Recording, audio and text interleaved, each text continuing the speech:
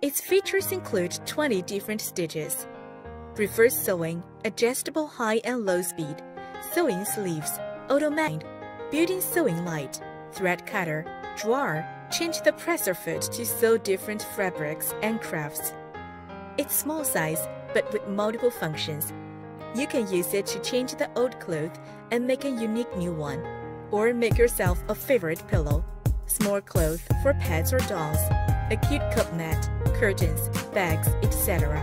It would be a good helper for your living. Now, let's get started to know how to use the machine. Take up lever, thread tension dial, thread cut, light switch built-in sewing line, needle bar, needle clamp, thimble screw, bobbin cover plate, feed dogs, drawer, pattern selector dial, winding rod, bobbin winding stopper, hand wheel, reverse level, main switch, power on or off speed control switch, spool pin, foot control, power cord socket, carry handle, bobbin winder tension disc, presser foot lifter, presser foot release lever, presser foot screw, presser foot. Threading the machine, put a spool on the thread spindle. Pull the threading counterclockwise so it passes through the bobbin winder tension disc. Down through the gap. Put it back up as the arrow shows. Go through the take-up lever from right to left. Then go through the hole next to the little clamp screw from up to down. Easily thread the needle by sticking the needle threader through the eye from back to front. Put the thread out about 15 centimeters.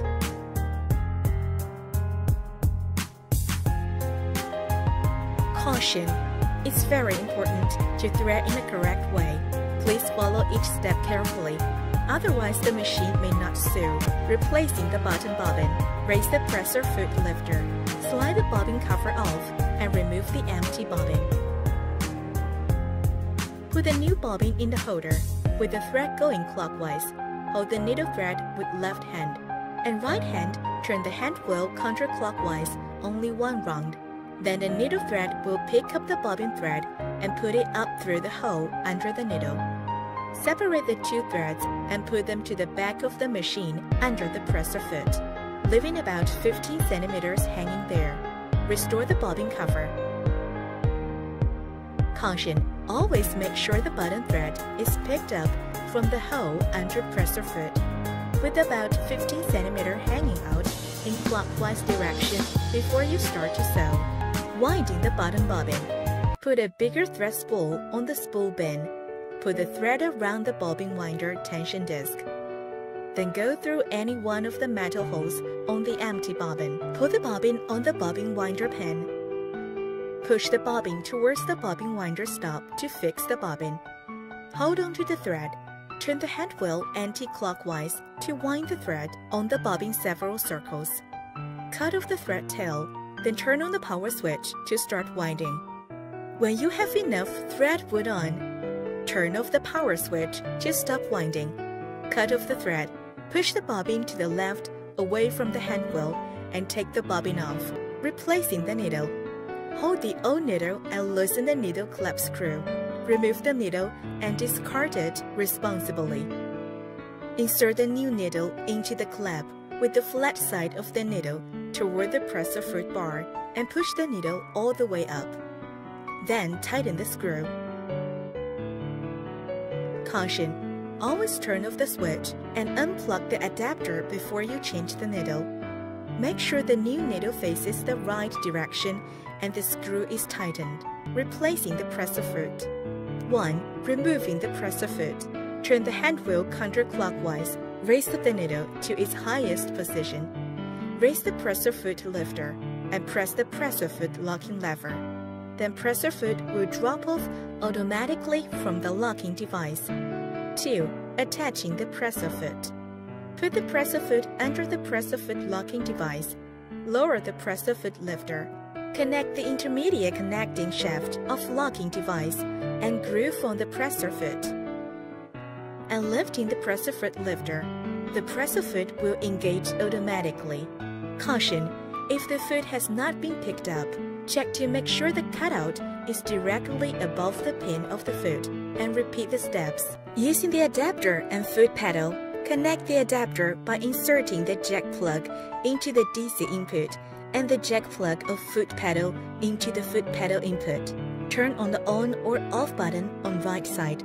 Press the presser foot. The machine will work automatically. Then you can use the foot pedal to control the machine instead of using the hand switch. More easier and convenient to operate. Caution: make sure the foot pedal and adapter are unplugged from the machine when you're not using it, so the sewing machine won't accidentally start up. Sewing 1. First of all, turn the hand wheel counterclockwise to raise the needle to its highest position. 2. Raise the presser foot lifter. 3. Take off the sample fabric from left side of the machine and leave the thread about 15 cm. 4. Place the fabric under the presser foot. Lower the presser foot. 5. Turn the hand wheel counterclockwise 2 to 3 rounds to make sure there is no jamming in the stitches.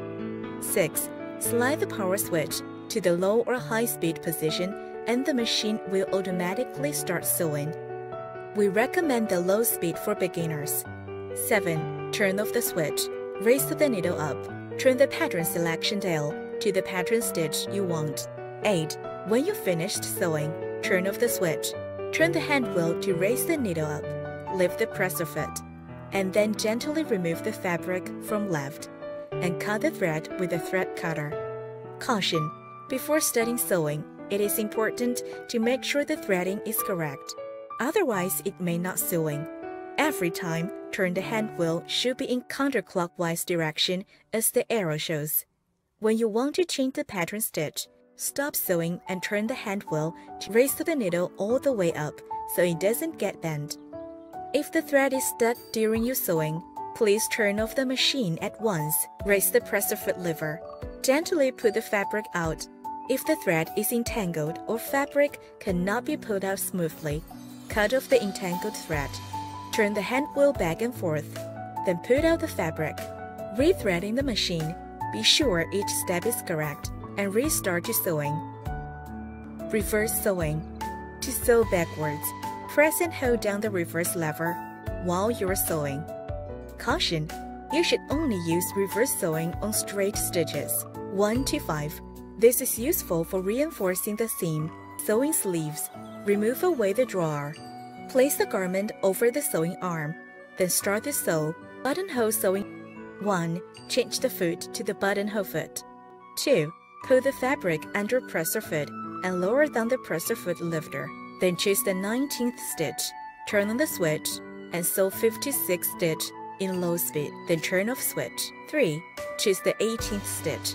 Turn on switch and sew on the fabric in suitable length. Then turn off switch. Note that try to keep sewing stitch in straight line. 4. Choose the 19th stitch to sew 56th stitch in low speed. Then turn off switch. 5. Choose the 20th stitch. Turn on switch. The machine will reverse sewing automatically. Turn off switch until the buttonhole is oversewed fully. Nailing button. Change the foot to nail button foot. Put the fabric under the presser foot. Put the button on the fabric when you need to nail the button. Move the fabric with button under presser foot. Check if they're under the right position, then lower down the presser foot. Choose the 19th stitch. Turn the hand wheel slowly, adjusting the position of the hole while the needle swinging around. Then turn on switch. Sew 4 to 5 stitch in low speed. Then turn off switch after done. If you want to nail cross line or double line, doing the steps as above. Caution: before nailing button, you must use hand to turn the hand wheel slowly and make sure the needle will only step into the buttonhole while swinging around in case of breaking the needle. Make sure the hole distance of the button you choose match the needle swinging when it's settled at 19th stitch. In case of nailing on the side of button will break the needle. Adjusting stitching. If the top and button thread looks too tight or loose, you can turn the upper thread tension dial to adjust the stitching tense. When the top thread looks like a straight line, indicating an over-tight top thread, turn the upper thread tension dial to a smaller number to reduce tension. different fabric with different tension. Turn the tension dial to a smaller number until the stitching back to normal.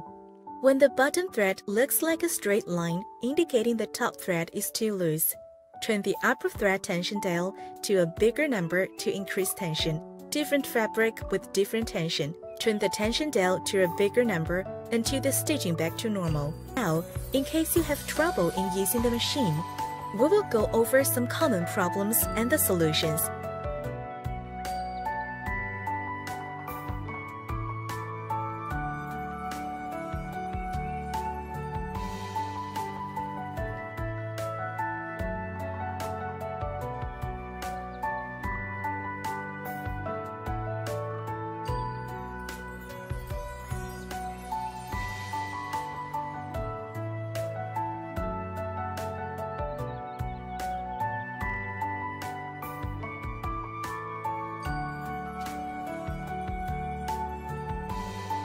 Important safety instructions.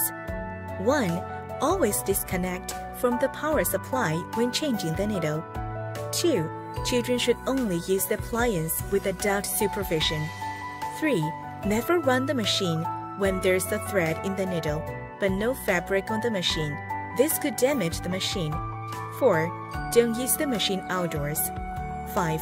Whenever the sewing machine is not in use, make sure it is switched off and unplugged from the power supply. 6. Keep the machine in a dry and ventilated place. 7. This machine is not a toy. 8. Don't disassemble the machine unless you're professional. 9. Turn off switch and unplug the adapter when you're not using the machine.